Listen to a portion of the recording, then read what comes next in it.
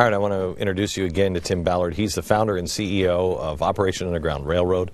Joining him, first time on television, first time being outed here, Dutch Chorley. He is a former Navy SEAL and undercover operative, and no longer going to be doing that. You're going to be behind the scenes now, so his face can be seen. And Mark Mabry, an old friend from TheBlaze, and worked with me for a long time. He was in Colombia with Tim as a freelance journalist. Welcome back. How are you? Thank you. It's great to be here. Good. It's an honor. We're going to get to your story here in a second because you wrote a story. It will be posted at glennbeck.com by the end of the show. I'm asking you to go get and spread it and give it to everybody you know. It will tell this story in an unbelievable way. But let's hear it from you guys from the beginning. What amazed me was you brought in...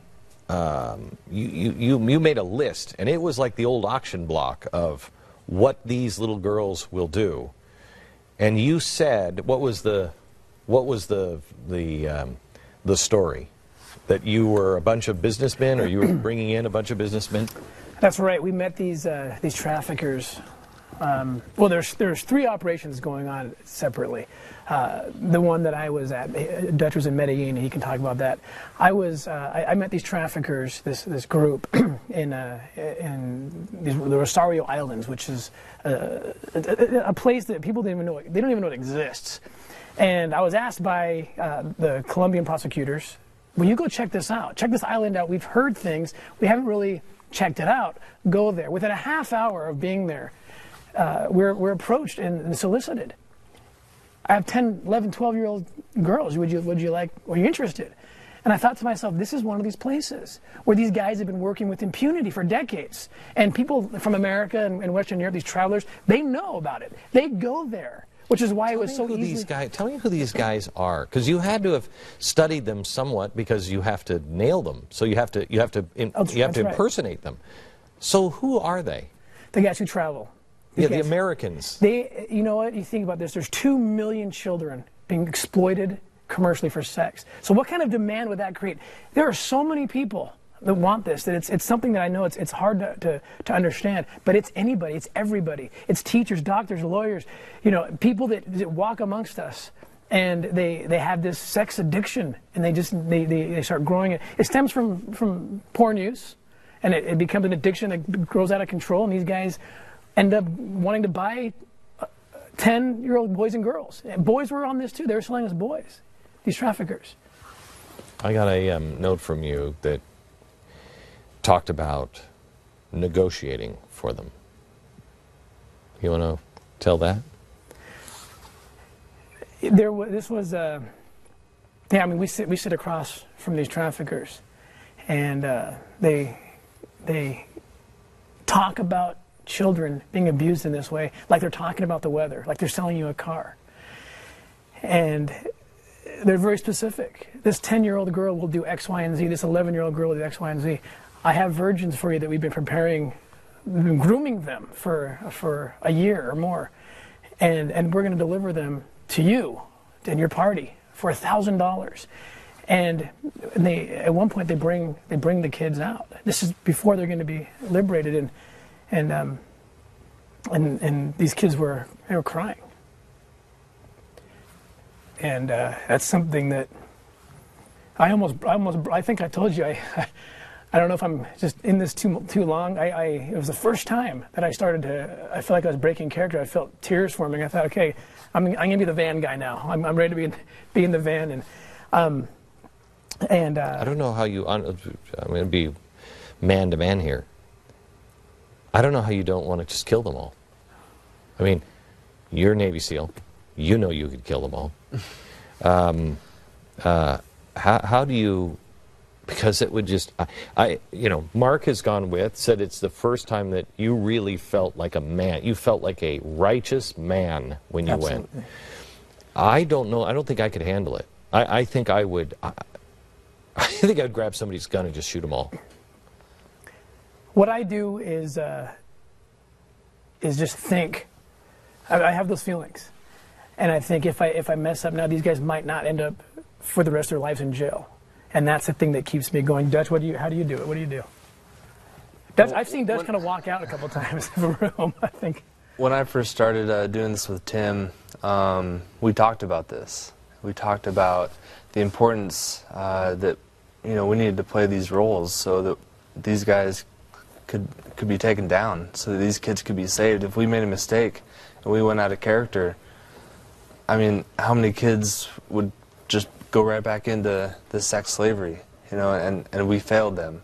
And so as we keep that vision, as we keep the vision of being able to rescue these kids, that's what we hold on to, and we don't let our anger, about what they are doing, get in front of us. And, it's very important to control our emotions and keep the end game in front of us the whole time. How did you do it? How do you just keep it in check? I have the luxury of having a camera there, so I've got an outlet. So how are you getting away with how's he getting away with the camera? What's your cover? From the second, on this one, the second I met the bad guys, and we met them at the dock, I was like, hey man, selfie. I was taking pictures of everything with my iPhone. And they're posing, they're smiling, they're laughing. Oh, yeah. It's a party to them. So. And then I graduate up to this little silver camera I bought at Costco or something. And then by the end, I'm like, before we hopped on the boat, it's like, you got to see my camera at the house. And they just figure I'm a freak who wants to take pictures of the kids. And so first thing we did, I ran into my room. I'm like, look at this thing. It's this big professional camera that I've shot with for years. And I take a picture of the bad guy. He waves and smiles. Say cheese. Show him it on the back. The whole time I'm taking pictures. We had one guy, I'm established. We had one guy in one of the cities, Glenn, who actually offered to bring cameras to make so we could leave with child pornography that he made with us. Oh my gosh! So I mean, that's how these guys have been operating with impunity. That's the point. The response. That's what we're trying to bring a powerful response. So who? Well, before I get into the children, first of all, tell me about this operation. Went down three at the same time. That's right. 3 different operations. That's right. Biggest in the history of sex ring, right? I've never heard of any of something this big. Okay. They come in, they bust everybody. This is the first time something kind of went wrong. I mean, I think it was honestly a gift to you, myself, but something went wrong. Yeah. It's funny. One regret that I often have is that I get taken away in these operations in handcuffs, and the kids see me and they think he's that monster. I'm so glad he's leaving, and I want to tell them, no, we were here for you, but I've never been able to do that. On this operation, when the family services came in, and we had great cooperation. I need to give credit to the Colombian government and to the U.S. government and the embassy who came in and helped us in a big way. Wow. Too. Unbelievable support there.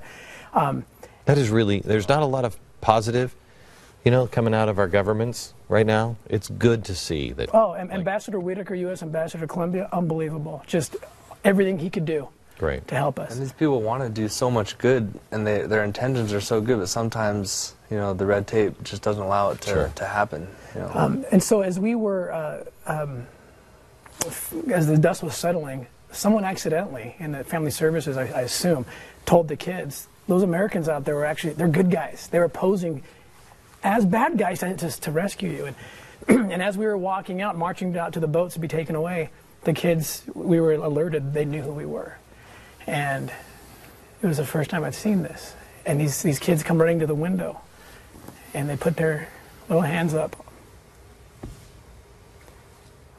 on the screen of the window. And for the first time in my life, I got to see this, see them really experience their liberation. The jump team, I remember behind me, just started weeping, just sobbing. He grabbed me and said, "Tim, this is the sound of liberation." The kids were cheering and singing, and I put my hand up against this little girl's hand, and we both smiled at each other, and it was a tender mercy. It was a gift, I think. This is the last time I'm going undercover, and we got to witness emancipation. Back in a minute.